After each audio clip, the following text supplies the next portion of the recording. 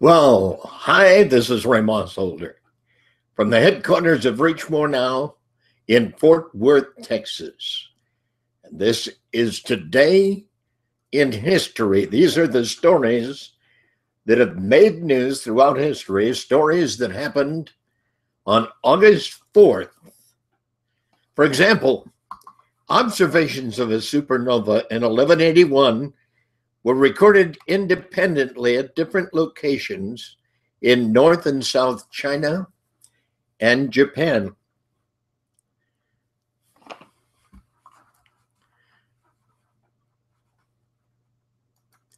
Beginning on August 4th, these descriptions fix the position of the star with the radio source 3C58 and indicate that it was visible for up to 186 days. Today's scientists are still studying it. There have only been 5 appearances of supernovas since God created the heavens and the earth. On August 4th, 1753, Virginian George Washington was declared a Master Mason in a Masonic ritual performed by his fellow Freemasons during a secret ceremony in Fredericksburg, Virginia. Washington, who belonged to Alexandria Lodge number 22, had been initiated into the Masons at age 20 on November 4th, 1752. The following year, on March 3rd, 1753, he passed as a, quote, fellow craft, end quote. 5 months later, Washington was raised to the rank of Master Mason.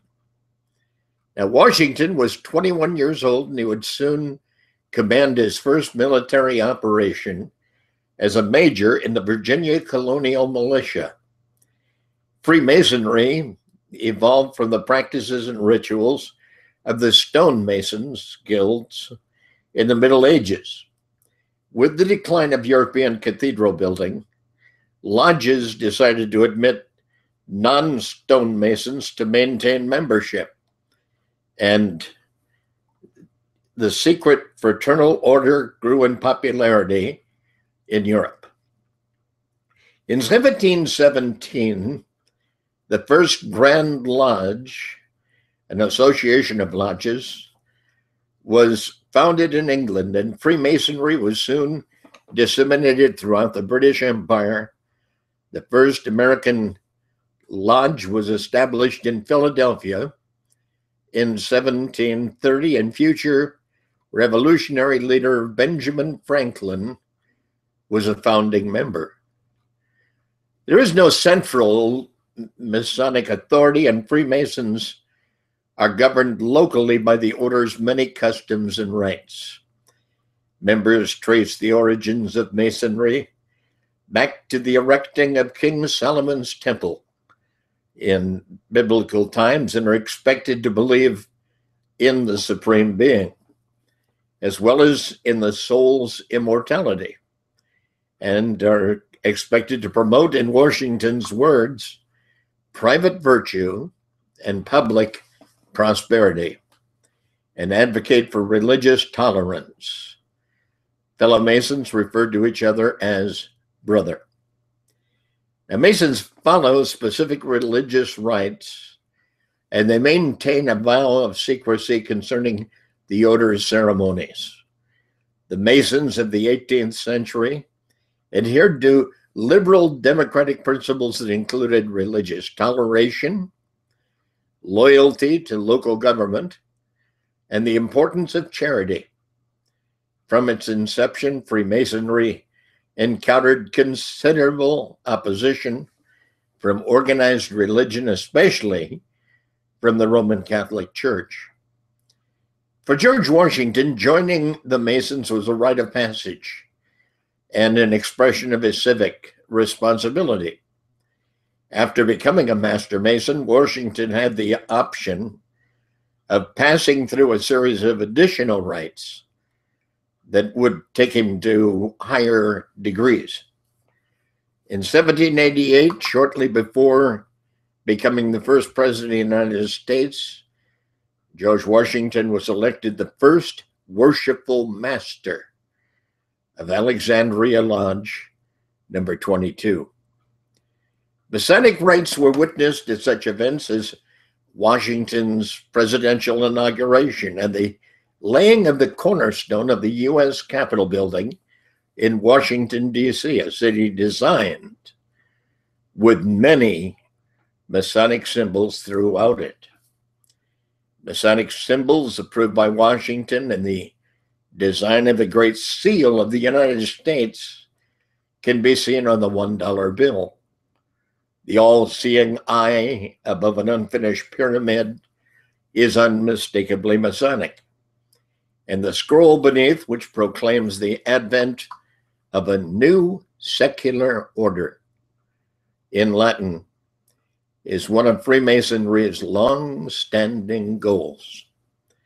The Great Seal appeared on the dollar bill during the presidency of Franklin Delano Roosevelt, who was also a Mason. Now, according to published eyewitness reports, George Washington performed Masonic rites at the laying of the U.S. Capitol's cornerstone on September 18th, 1793. He was wearing an apron embroidered with Masonic symbols. Washington led a ceremony laced with the society's ritual. The apron, along with the trowel and tools used to set the Capitol's cornerstone in place, is currently housed at the George Washington Masonic National Memorial in Alexandria, Virginia. Now, many other leaders of the American Revolution, including Paul Revere, John Hancock, the Marquis de Lafayette, and the Boston Tea Party saboteurs, were also Freemasons. Freemasonry has continued to be important in U.S. politics, and at least 15 presidents, 5 Supreme Court Chief Justices, and numerous members of Congress have been Masons. Presidents known to be Masons include Washington, James Monroe, Andrew Jackson, James Garfield, James Polk, James Buchanan, Andrew Johnson, William McKinley, Theodore Roosevelt, William Howard Taft, Warren Harding, Franklin Roosevelt, Harry Truman, Lyndon Johnson, and Gerald Ford. In 1923, the National Organization of Freemasons purchased the former Revolutionary War site of Shooter's Hill in Alexandria, Virginia, in order to build a monument to their most esteemed brother Washington. Now, assisting in the groundbreaking ceremonies were President Calvin Coolidge and former President William H. Taft, both Masons. Harry Truman, a former Grand Master Mason for Missouri, dedicated a statue of Washington at the memorial in 1950. Today, there are an estimated 2 million Masons in the United States, but the exact membership figure is one of the society's many, many deep and dark secrets.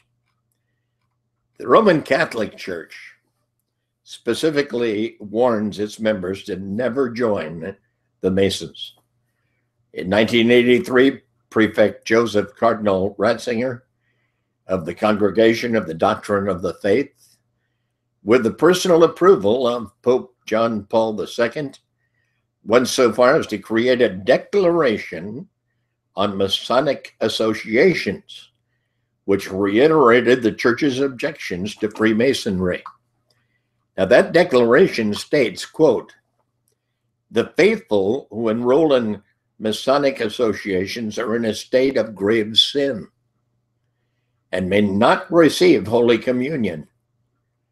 And the church's negative judgment in regard to Masonic associations remains unchanged, since their principles have always been considered irreconcilable with the doctrine of the church, and therefore membership in them remains forbidden. In 1980, after years of study, including much dialogue with Freemasons, the German Bishops' Conference addressed this question, producing a report on Freemasonry listing 12 points and allegations. Among the allegations were that Freemasonry denies revelation and objective truth, which would be the Bible.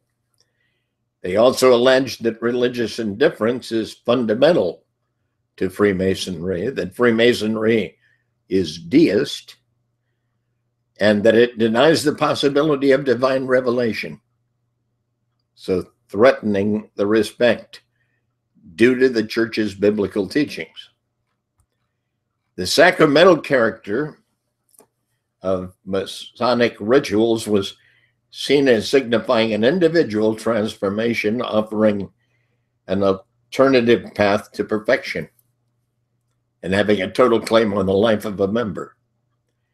It concludes by stating that all lodges are forbidden to Catholics, including Catholic-friendly lodges, and that German Protestant churches were also suspicious of Freemasonry. The myriad of Protestant churches with so many different denominations take individual stances regarding the Freemasons. Evangelicals and fundamentalists, almost in total, warn against joining the Freemasons as the Catholics do.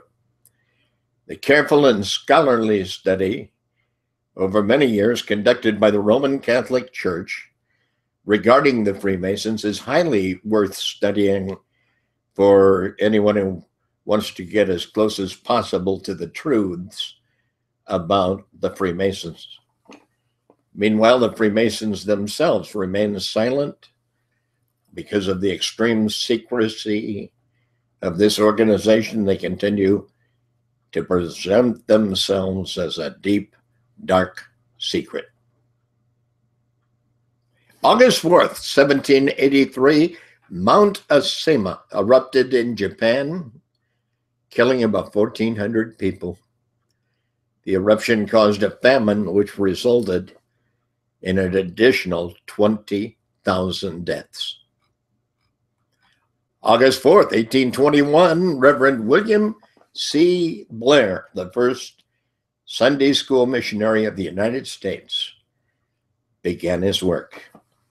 In his first year, he would travel 2,500 miles, mostly on horseback, visiting 6 states, founding 61 Sunday schools, inspecting 35 others, establishing 4 adult schools and 6 tract societies. When giving his report, he would apologize that illness hindered him from doing more.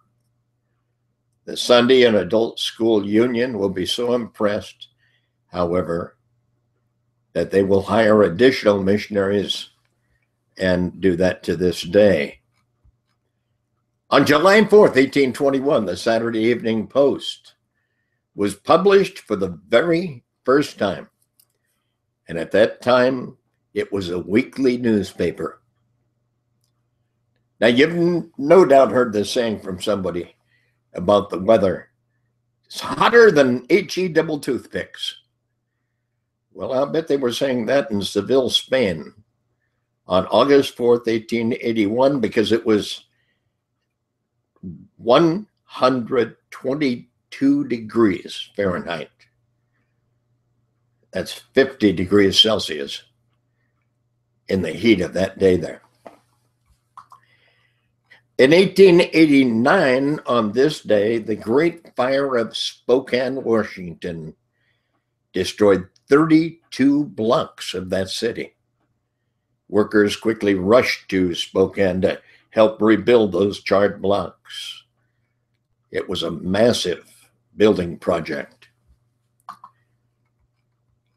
1892, August 4th, Andrew and Abby Borden were found hacked to death in their Fall River, Massachusetts home. Andrew was discovered in a pool of blood on the living room couch, his face nearly split in two.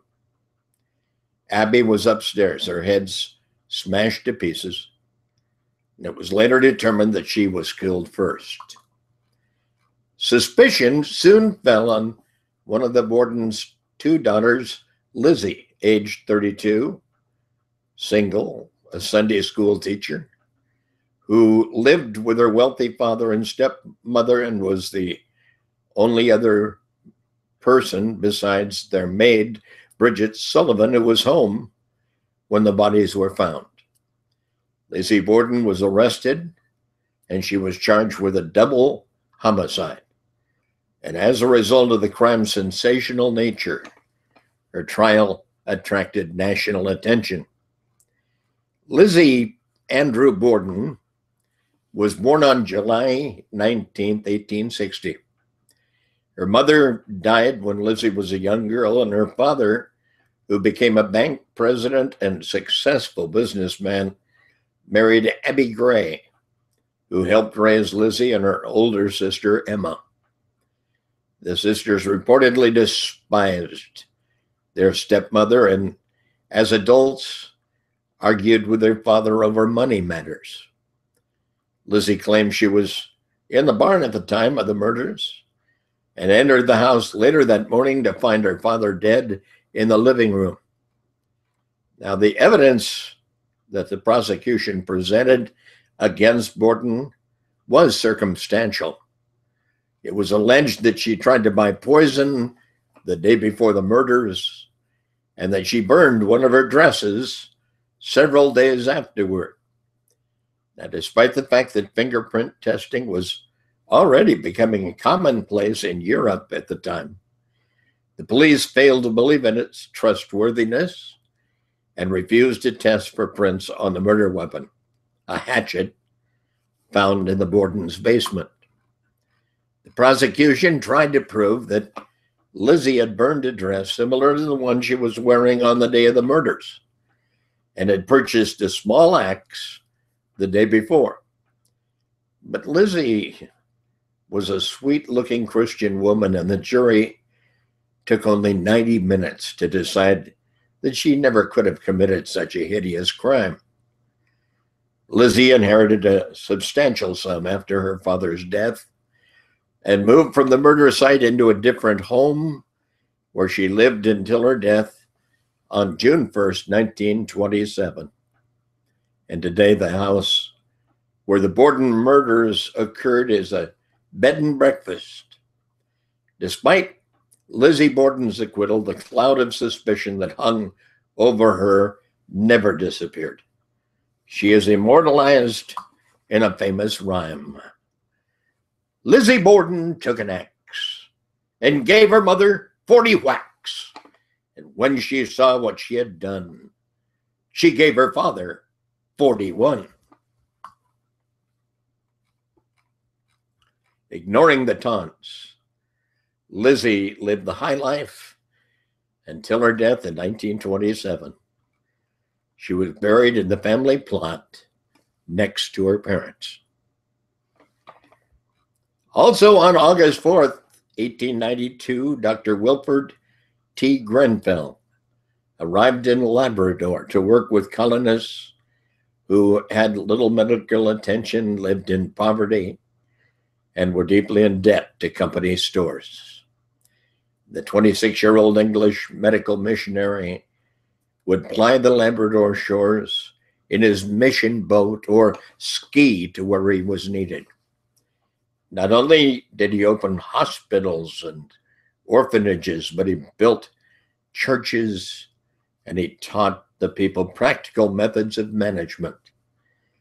He would work among them for 42 years, raising funds and recruiting many other doctors, nurses, and clergymen to join him. August 4th, 1888, in a blinding rainstorm, Mary Slessor boarded the canoe of a friendly chief who took her upriver to a new work among Nigeria's people. This was the day in 1901 when Louis Satchmo Armstrong was born. My favorite movie with him, although there were several, but my favorite movie with Louis Satchmo Armstrong is one of my favorite movies of all time, High Society, starring Bing Crosby, Frank Sinatra, Grace Kelly, Celeste Holm, and a myriad of other great stars, but including Satchmo. August 4th, 1910, the Philadelphia Athletics pitcher Jack Coombs and Chicago White Sox pitcher Ed Walsh pitched a 16-inning scoreless tie. There were no ballpark lights in 1910, so the game had to be called on account of darkness. On August 4th, 1914, as World War I erupted in Europe, President Woodrow Wilson formally proclaimed the neutrality of the United States, a position that a vast majority of Americans favored. They did not want war, just like now. Wilson's initial hope that America could be, quote, impartial in thought as well as in action, end quote, was soon compromised by Germany's attempted quarantine of the British Isles. Now, Britain was one of America's closest trading partners, and tension arose between the United States and Germany when several U.S. ships traveling to Britain were damaged or sunk by German mines. In February 1915, Germany announced unrestricted warfare against all ships, neutral or otherwise, that entered the war zone around Britain. 1 month later, Germany announced that a German cruiser had sunk the William P. Fry, a private American vessel that was transporting grain to England, when it disappeared. President Wilson was outraged, but the German government apologized and called the attack an unfortunate mistake. In early May 1915, several New York newspapers published a warning by the German embassy in Washington that Americans traveling on British or Allied ships in war zones did so at their own risk. The announcement was placed on the same page as an advertisement for the imminent sailing of the British-owned Lusitania ocean liner from New York to Liverpool. On May 7th, the Lusitania was torpedoed without warning by a German submarine just off the coast of Ireland. And of the nearly 2,000 passengers, 1,201 were killed, including 128 Americans. Excuse me. Now, it was revealed that the Lusitania was carrying about 173 tons of war munitions for Britain, which the Germans cited as further justification for the attack. The United States eventually sent 3 notes to Berlin protesting the action, and Germany apologized and pledged to end unrestricted submarine warfare. In November, however, a U-boat sunk an Italian liner without warning, killing 272 people, including 27 Americans.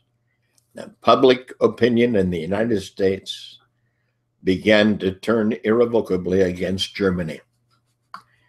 In late March, Germany sunk 4 more U.S. merchant ships. And on April 2nd, President Wilson appeared before Congress and called for a declaration of war against Germany.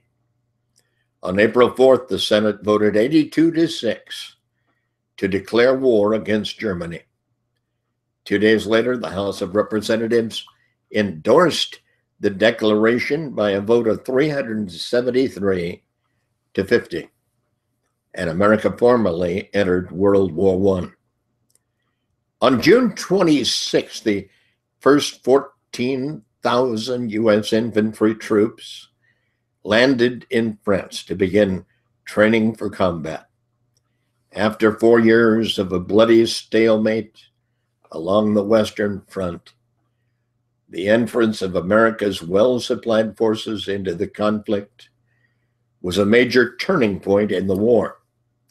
And by the time the war finally ended on November 11th, 1918, more than 2 million American soldiers had served on the battlefields of Western Europe, and some 50,000 of these men had lost their lives. I can remember as a boy, this is an aside, I can remember as a boy sitting at the Lucky Creamery, which was a restaurant, a cafe, right across the street from the school, Beverly Burbank Grammar School, or Luther Burbank Grammar School, where I attended. And I saw a man that I asked my dad about. I said, what's wrong with that man? And my dad looked at me and said, mustard gas. And I said, what is mustard gas? And then he told me that so many of our American troops came back just like that man who had been struck with chemical poisoning with mustard gas. The 4th of August, 1925, U.S. Marines left Nicaragua after 13 years of occupying Nicaragua. Important this day in 1927, the Peace Bridge between the United States and Canada opened for the very first time.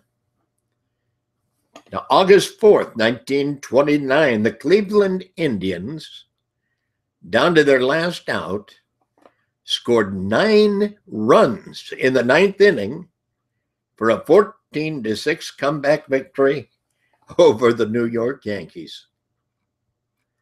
Today, in 1934, New York Giants Mel Ott set a record of 6 runs in 1 game and helped his Giants beat the Phillies 21-4. On August 4th, 1936, American Jesse Owens made the Führer furious. Owens won the gold in the long jump at the Summer Olympics in Berlin, Germany. It was the second of 4 gold medals that Owens won in Berlin, as he greatly angered and firmly dispelled German Führer Adolf Hitler's notion of the superior Aryan master race. And he did it so all the world could see. Jesse Owens first made his mark on the international stage at just 21 years old on May 25th, 1935, while an undergrad at Ohio State University. And he set then 3 world records and tied another at the Big Ten Championships in Ann Arbor, Michigan. He was called the Buckeye Bullet and started his afternoon by running the 100-meter dash in just 9.4 seconds to tie the world record. Just 10 minutes later, Owen jumped 26.8 feet and 1/4 inches, setting a world record that he would hold until 1951. And 10 minutes after that, Owen set another world record in the 220-yard dash with a time of 20.3 seconds.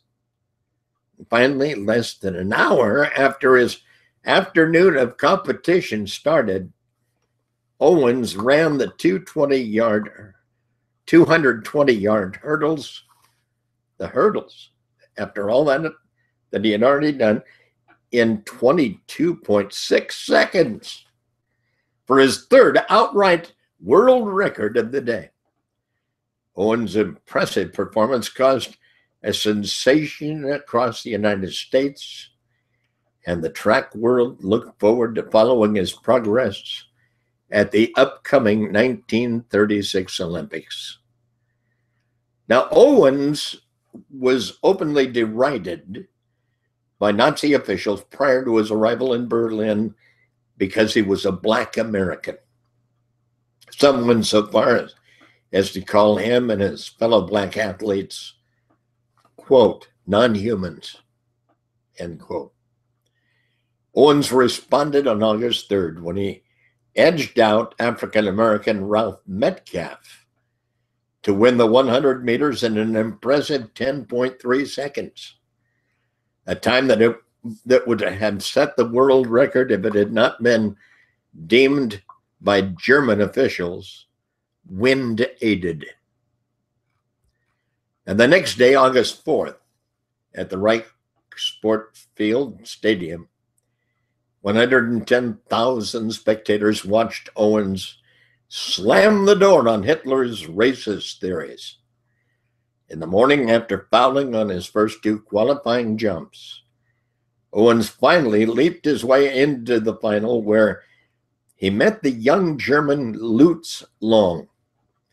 Now, Long tied the heavily favored Owens on his second jump, but Owens answered the challenge with a mark of 26.5 and frac 12. The first jump over 26 feet in Olympic history,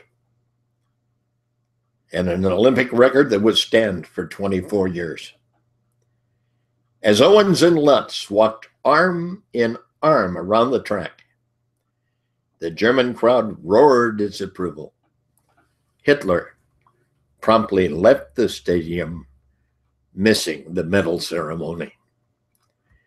Owens would win his third gold medal and set his second Olympic record of the Games in the 200 meters the next day.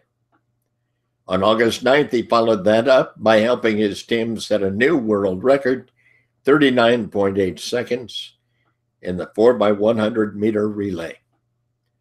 Owens and Metcalfe replaced two American Jews, Marty Glickman and Sam Stoller, originally scheduled to run the relay that day. And later, the U.S. team was criticized for the move, which was thought to be an appeasement of Hitler and the Nazi Party, who would likely have been even angrier to see Jews, already a frequent target of Nazi hate and harassment, bring home a medal. In 1944, on this day, acting on a tip from a Dutch informer, the Nazi Gestapo captured a 15-year-old Jewish Anne Frank and her family in a sealed-off area of an Amsterdam warehouse. In 1947, Anne's diary was published by Otto Frank, her father, in its original Dutch as Diary of a Young Girl, an instant bestseller and eventually translated into more than 50 languages. The Diary of Anne Frank has served as a literary testament to the nearly 6 million Jews, including Anne herself, who were silenced in the Holocaust. The Frank family's hideaway in Amsterdam opened as a museum in 1960. A New English translation of Anne's diary in 1995 restored material that had been edited out of the original version, making the work nearly a third longer. August 4th, 1946, an earthquake of a magnitude of 8.0 hit the northern part of the Dominican Republic. 100 were killed and 20,000 left homeless. On that same day in 1947, the Supreme Court of Japan was established. On the 4th of August, 1948, a 5-day Southern filibuster in the Senate succeeded in continuing a poll tax that cost every American a certain amount of money to be allowed to vote. Now, the purpose of the poll tax was not only to raise revenue for state governments, but to keep the poor, especially the blacks, from being able to vote. The 24th Amendment to the Constitution was created partially to stop the poll tax. August 4th, 1958, the Billboard Hot 100 was published for the very first time. Now, the Billboard Hot 100 is the music industry's standard record chart in the United States for single songs, published weekly by Billboard magazine. Chart rankings are based on radio play, online streaming, and sales, physical and digital. And at the top of the first Billboard Hot 100 on August 4th, 1958, was Ricky Nelson singing Poor Little Fool. August 4th, 1952, helicopters from the U.S. Air Force Air Rescue Service landed in Germany, completing the first transatlantic flight by helicopter in 51 hours and 55 minutes of flight time. August 4th, 1979, President Jimmy Carter established the Department of Energy. August 4th, 1961, born on this day, he had to have his diapers changed like every other baby. And he grew up wanting to change America. Barack Obama, the 44th President of the United States, was born August 4th, 1961. On this day in 1964, the remains of 3 civil rights workers whose disappearance on June 21st garnered national attention. They were found buried in an earthen dam near Philadelphia, Mississippi. Michael Schwerner and Andrew Goodman, both white New Yorkers, had traveled to heavily segregated Mississippi in 1964 to help organize civil rights efforts on behalf of the Congress of Racial Equality, CORE. The third man, James Chaney, was a local African-American man who had joined the Congress of Racial Equality and just a year before, in 1963. The disappearance of the 3 young men led to a massive FBI investigation that was codenamed MyBurn for Mississippi Burning. Remember the movie? Now, Michael Schwerner, who arrived in Mississippi as a Corps field worker in January 1964, aroused the animosity of white supremacists after he organized a successful black boycott of a variety store in the city of Meridian and led voting registration efforts for African Americans. In May, Sam Bowers, the imperial wizard of the White Knights of the Ku Klux Klan of Mississippi, sent word that the 24-year-old Schwerner, nicknamed Goatee and Jew Boy by the KKK, was to be eliminated. On the evening of June 16th, 24 armed Klansmen descended on Mount Zion Methodist Church an African-American church in Neshoba County that Schwerner had arranged to use as a, quote, freedom school, end quote. Schwerner was not there at the time, but the Klansmen beat several African-Americans present and then torched the church. On January 20th, Schwerner returned from a civil rights training session in Ohio with 21-year-old James Chaney and 20-year-old Andrew Goodman, a new recruit to Corps. The next day, June 21st, the three went to investigate the burning of the church in Neshoba.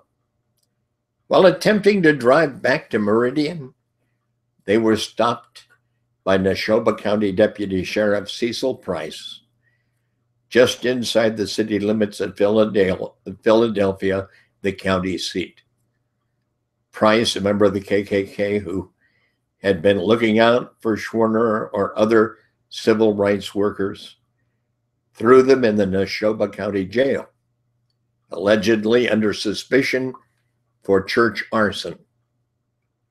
After 7 hours in jail, during which the men were not allowed to make a phone call, Price released them on bail. After escorting them out of town, the deputy returned to Philadelphia to drop off an accompanying Philadelphia police officer. As soon as he was alone, he raced down the highway in pursuit of the three civil rights workers. He caught the men just inside county limits and loaded them into his car. 2 other cars pulled up filled with Klansmen who had been alerted by Price of the capture of the Corps workers, and the 3 cars drove down an unmarked dirt road called Rock Cut Road. Schwerner, Goodman, and Chaney were shot to death and their bodies buried in an earthen dam a few miles from the Mount Zion Methodist Church. The next day, the FBI began an investigation into the disappearance of the civil rights workers.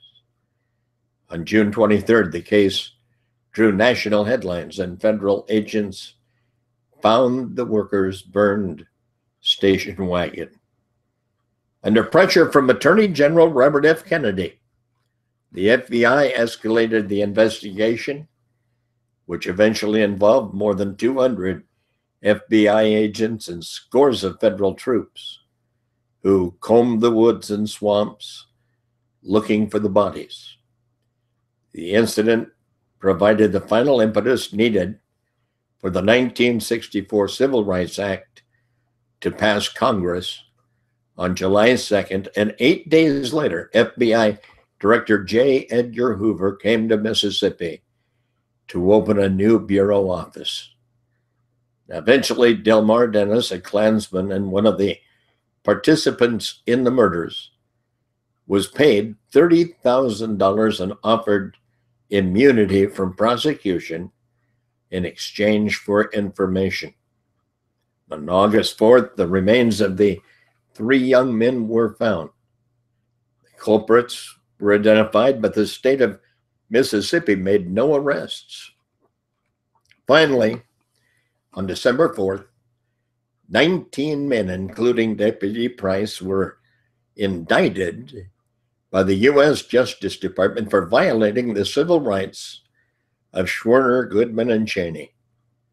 Charging the suspects with civil rights violations was the only way to give the federal government jurisdiction in this case. After nearly 3 years of legal wrangling, in which the U.S. Supreme Court ultimately defended the indictments, the men went on trial in Jackson, Mississippi. The trial was presided over by an ardent segregationist, U.S. District Judge William Cox. But under pressure from federal authorities and fearing impeachment, he took the case seriously. On October 27, 1967, An all-white jury found 7 of the men guilty, including Price and KKK Imperial Wizard Bowers. 9 were acquitted, and the jury deadlocked on 3 others. The mixed verdict was hailed as a major civil rights victory, as no one in Mississippi had ever before been convicted for actions taken against a civil rights worker. In December, Judge Cox sentenced the men to prison terms ranging from 3 to 10 years. After sentencing, he said, quote, this is the judge. He said, they killed one, he used the N-word. 1 Jew and a white man. I gave them what I thought they deserved. None of the convicted men served more than 6 years behind bars. But on June 21st, 2005, the 41st anniversary of the 3 murders, Edgar Ray Killen was found guilty of 3 counts of manslaughter at 80 years of age, and best known as an outspoken white supremacist and part-time Baptist minister. He was sentenced to 60 years in prison. And when he complained that he was 80 years old, he couldn't possibly live 60 more years, the judge said to him, well, do the best you can. On August 4th, 1993, a federal judge sentenced Los Angeles Police Department officers Stacy Kuhn and Lawrence Powell to 30 months in prison for violence against motorist Rodney King. They were charged with throwing aside Mr. King's civil rights. On August 4th, 1971, the United States launched Apollo 15, the first satellite into lunar orbit from a manned spacecraft. Floodwaters finally receded in Luzon, Philippines on August 4th, 1972, revealing devastation and hundreds of deaths. And torrential rainfall in July had caused rivers all over the large island to flood. One storm after another battered Luzon. In July 1972, Manila received nearly 70 inches of rain during that month. On July 13th, a monsoon caused several dikes to fail. 32 people lost their lives in the resulting flood. Less than a week later, a typhoon dropped even more rain on the already saturated region. Dikes throughout the area broke down, flooding large swaths of land.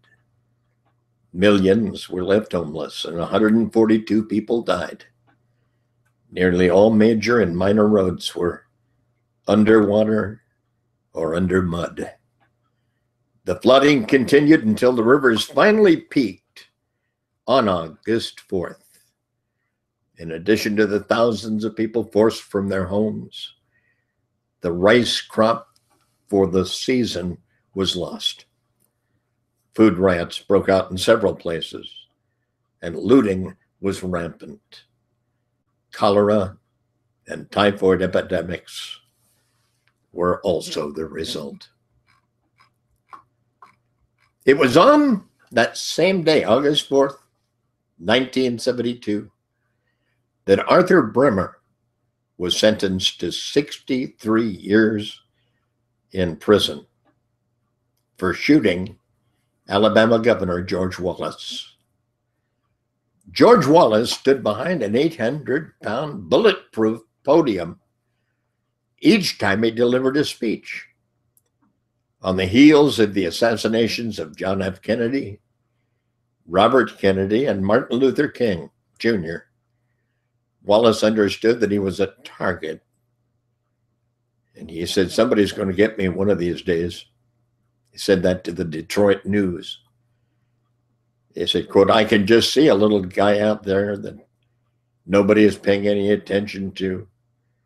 He reaches into his pocket. Now comes the little gun, like that Sirhan guy that got Robert Kennedy."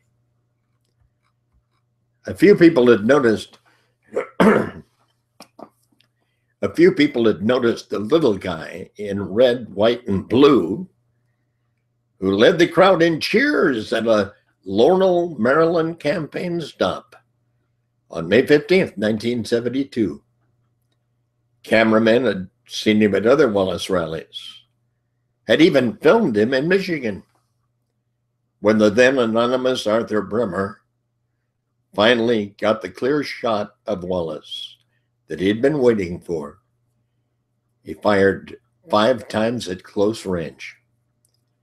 The violent murder of a political figure that Bremer had sought to distinguish his otherwise unremarkable life didn't happen. During an outdoor rally in Laurel, Maryland, George Wallace, the governor of Alabama and a presidential candidate, was shot by 21-year-old Arthur Bremer. 3 others were wounded, and Wallace was permanently paralyzed from the waist down. The next day, while fighting for his life in a hospital, he won major primary victories in Michigan and Maryland. However, Wallace remained in the hospital for several months, bringing his 3rd presidential campaign to an irrevocable end. Wallace was one of the most controversial politicians in U.S. history. He was elected governor of Alabama in 1962 under an ultra-segregationist platform. Now, in his 1963 inaugural address, Wallace promised his white followers, quote, "Segregation now, segregation tomorrow, segregation forever."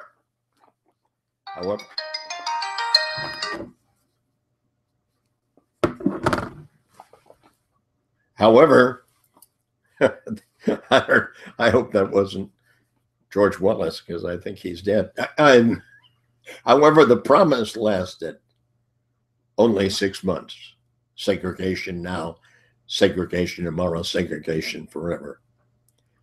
In June 1963, under federal pressure, he was forced to end his blockade of the University of Alabama and allow the enrollment of African American students. Despite his failures in slowing the accelerating civil rights movement in the South, Wallace became a national spokesman for resistance to racial change. And in 1964, he entered the race for the U.S. presidency. Although defeated in most Democratic presidential primaries, he entered his modest successes demonstrated the extent of popular backlash against integration. In 1968, he made another strong run as the candidate of the American Independent Party and managed to get on the ballot in all 50 states. On Election Day, he drew 10 million votes from across the country. In 1972, Governor Wallace returned to the Democratic Party for his 3rd presidential campaign, and under a slightly more moderate platform, was showing promising returns when Arthur Bremer shot him on May 15th, 1972. After his recovery, he faded from national prominence and made a very poor showing in his 4th and final presidential campaign in 1979. During the 1980s, Wallace's politics shifted dramatically, especially in regard to race. He contacted civil rights leaders that he had so forcibly opposed in the past and asked their forgiveness. In time, He gained the political support of Alabama's growing African American electorate, and in 1983 was elected Alabama governor for the last time with their overwhelming support. And during the next 4 years, the man who had promised segregation forever made more African American political appointments than any other figure in Alabama's history. He announced his retirement in 1986, telling the Alabama electorate in a tearful address, quote, "I've climbed my last political mountain, but there are still some personal hills that I must climb. But for now, I must pass the rope and the pick to another climber and say, climb on to the higher heights. Climb on till you reach the very peak. Then look back and wave at me. I too will still be climbing." He said that in 1986, and he died in 1988. As for his intended assassinator, Arthur Bremer, he was born in Milwaukee on August 21st, 1950, one of 4 sons of Sylvia and William Bremer, an abusive alcoholic couple. Early on, he escaped his ugly reality by pretending that he was, quote, living with a television family, and there was no yelling at home, and no one hit me, end quote. With an unremarkable academic career and no friends to speak of, Bremer found school intolerable.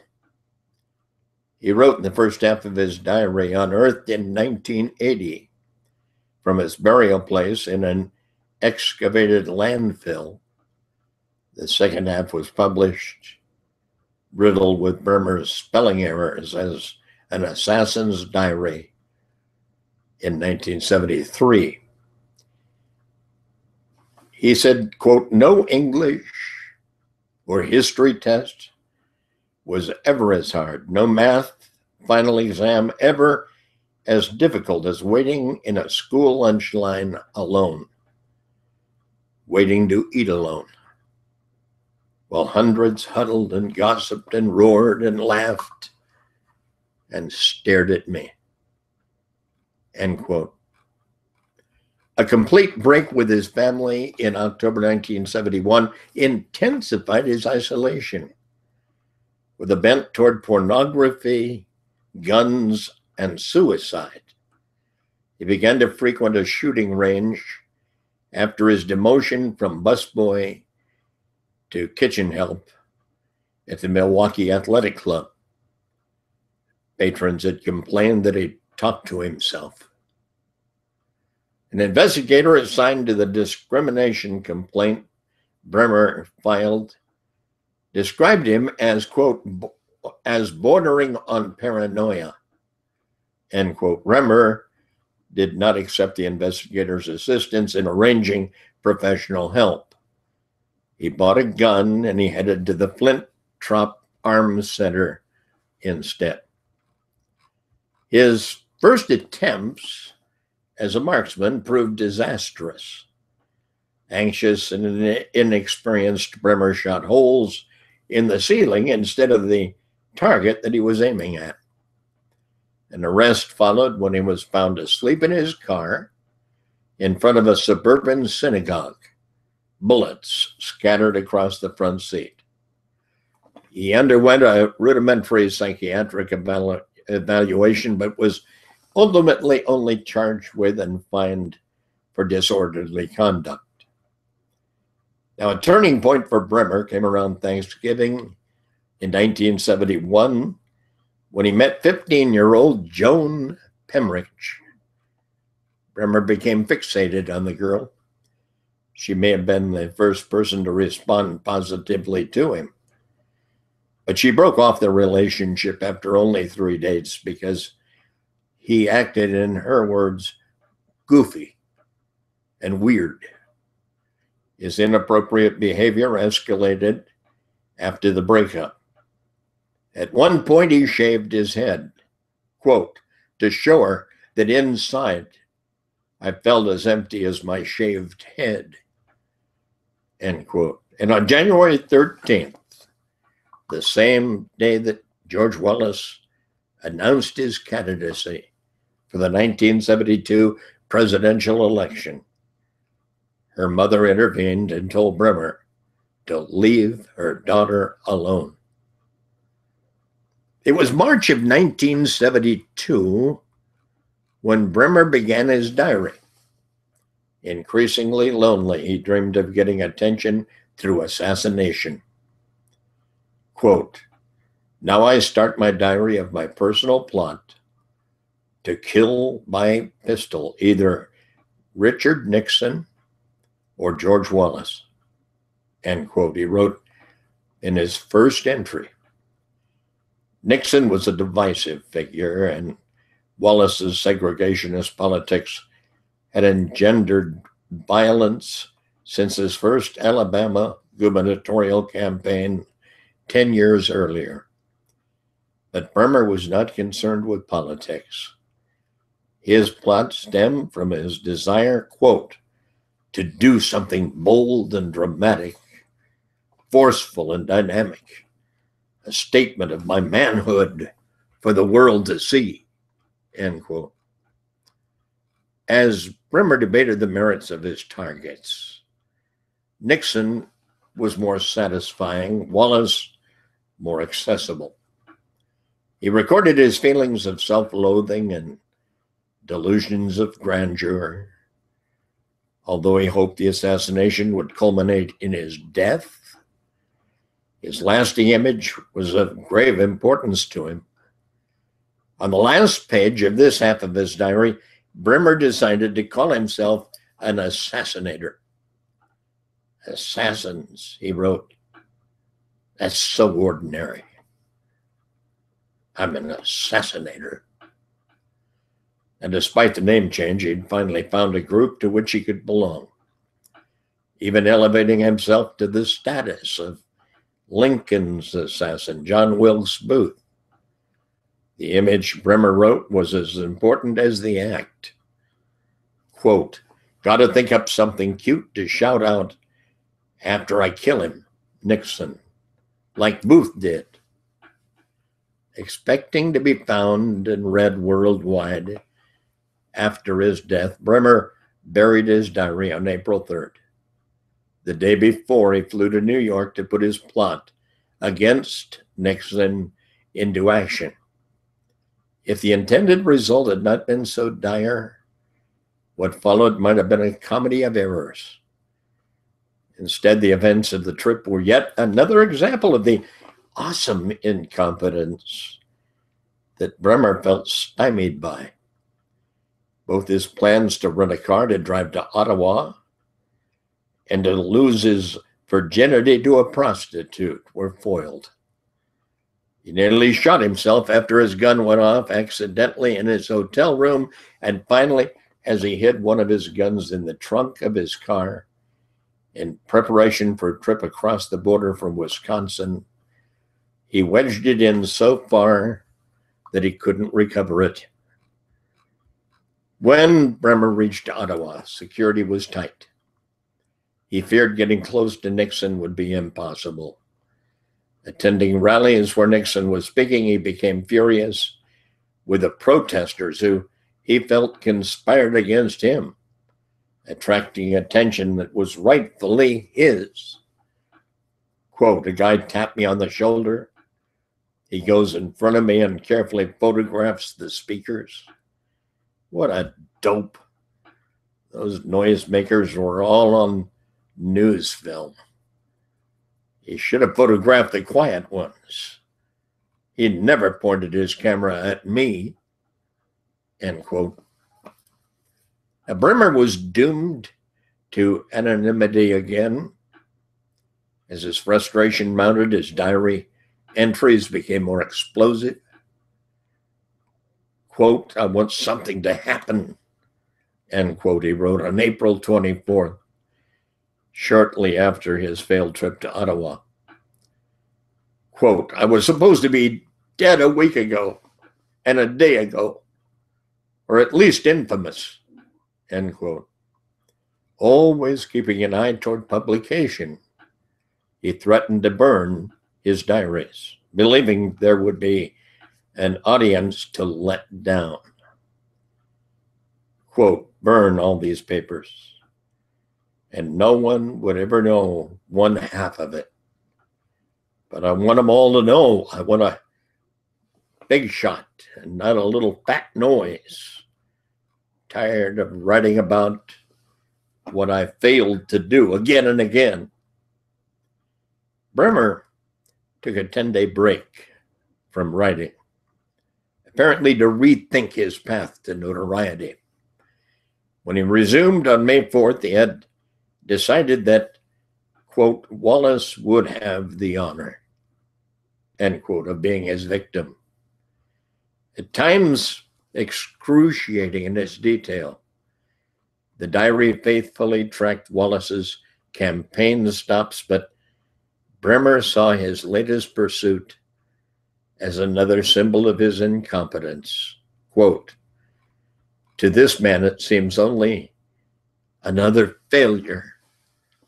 I won't even rate a TV interruption in Russia or Europe when the news breaks. I won't get more than 3 minutes on network TV news. So ask me why I did it, and I'd say, I don't know.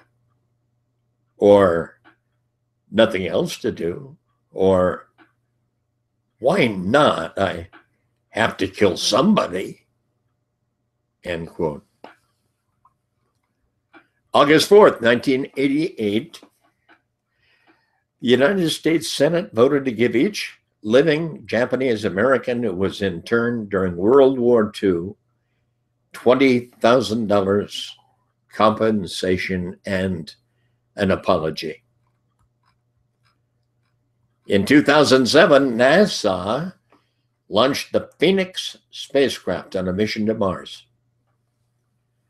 On August 4th, 2012, in London, Oscar Pistorius of South Africa became the first amputee to compete at the Olympics by running in an opening heat of the men's 400 meter.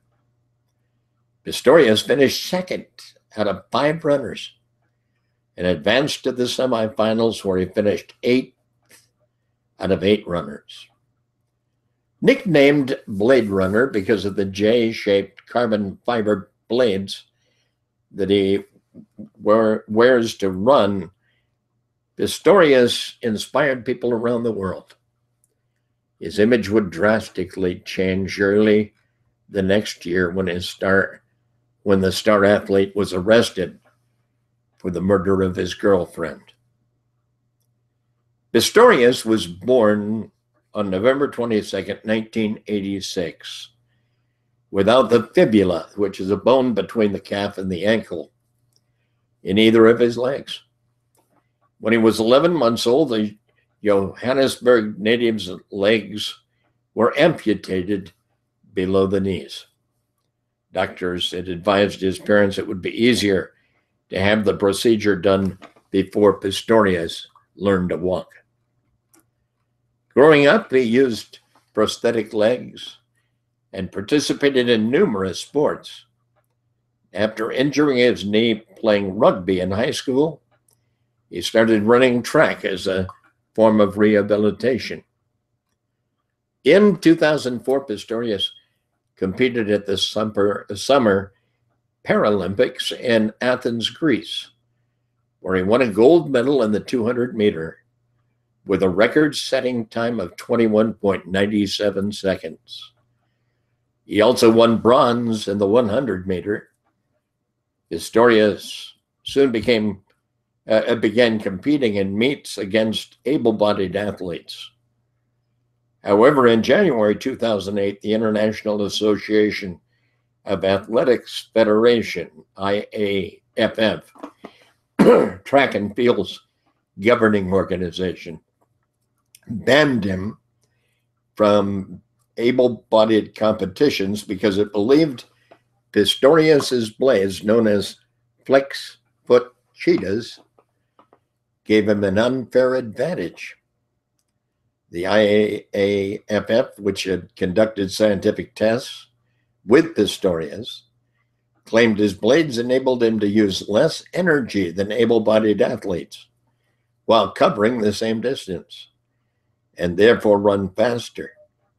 Pistorius appealed the IAFF's ruling, and in May 2008, the Court of Arbitration struck down the IAFF's decision, and the ban was lifted. Later that same year at the Paralympics in Beijing, China, Pistorius won gold in the 100, 200, and 400 meter events and set a world record of 47.49 seconds in the 400 meter. Over the next few years, he continued to compete against able-bodied athletes. In 2011, he was part of the South African squad that won a silver medal in the 4x400 meter relay at the World Championships in Athletics in South Korea. And in June 2012, he clinched silver in the individual 400 meter at the African Athletics Championship in Benin. And the following month, Pistorius was selected to compete for his homeland in the individual 400 meter and 4x400 relay at the Olympic Games in London. Pistorius began his history-making appearance at the Olympics on August 4th, 2012, by taking second place in his 5-man preliminary heat in the 400 meter with a time of 45.44 seconds. At the semifinals the next day, Pistorius finished in last place with a time of 46.54 seconds and failed to advance to the finals. On August 9th, he was supposed to run the third leg of the 4x400 relay, but his teammate collided with a runner from Kenya before he was able to hand off the baton to Pistorius, and the South Africans did not finish the race. After filing a protest, South Africa was allowed to compete in the finals the next day. The team, anchored by Pistorius, finished in 8th place. At the London Paralympics in September, Pistorius won gold medals with record-setting times in the 400 meter and the 4x100 relay, along with a silver medal in the 200 meter. Then on February 14th, 2013, Pistorius was arrested for the murder of his girlfriend, 29-year-old Riva Steenkamp, whom he admitted to fatally shooting at his Pretoria, South Africa home earlier that day. Pistorius claimed he mistook Steenkamp, a model and law graduate, for an intruder. He was charged with premeditated murder, to which he pleaded not guilty when his case went to trial in March 2014 amidst intense media coverage worldwide. That September, Pistorius was found guilty of culpable homicide, the equivalent of manslaughter, but cleared of the more serious charge of murder. In October 2014, the 27-year-old former Olympian was sentenced to 5 years in prison, where he is today. Finally, Tuesday, August 4th, 2015, this top story to this hour. Fox News has announced the lineup for the primetime Republican presidential debate on television this Thursday, and here's who qualified in order of their poll numbers. First, place, real estate magnate Donald Trump. Second place, Wisconsin Governor Scott Walker. Third place, former Florida Governor Jeb Bush. Fourth place, former Arkansas Governor Mike Huckabee. Fifth place, retired neurosurgeon Ben Carson. Sixth place, Texas Senator Ted Cruz. Seventh place, Florida Senator Marco Rubio. Eighth place, Kentucky Senator Rand Paul. Ninth place, New Jersey Governor Chris Christie. And 10th place, Ohio Governor John Kasich. The roster of 10 candidates was determined based on an average of the 5 most recent national polls from highly respected poll companies. The drama, rather, was at the edge of the top 10. Christie and Kasich were hovering by that edge in recent polling and were able to qualify. Kasich, who leads the state of Ohio, where the debate, the state of Iowa, where the debate is being held, said in a statement, as governor, I am glad to welcome my fellow debate participants to our great state, and I look forward to discussing the issues facing our country with them on Thursday. I've got to check, is he Ohio? Which I think he is. Not Iowa, but then Iowa might be the state. I'll tell you tomorrow. But former Texas Governor Rick Perry, who placed a very close 11th in the poll, and former Pennsylvania Senator Rick Santorum, who placed 12th, and 5 others will not be on the prime time. Fox telecast at 9 p.m. However, the 7 who did not make the top 10 have been invited to a separate 5 p.m. Eastern Time debate.